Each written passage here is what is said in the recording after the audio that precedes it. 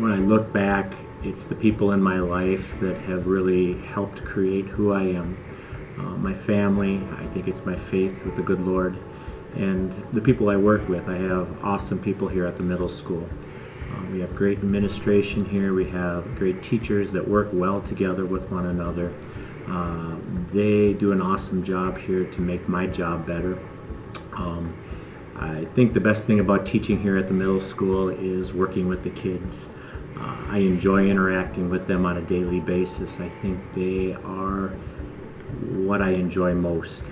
Sometimes it's the people that maybe have less to teach you what you really should give back. So any opportunities I've had, it's come through them, and they've taught me a lot of wonderful things. So, but thanks again.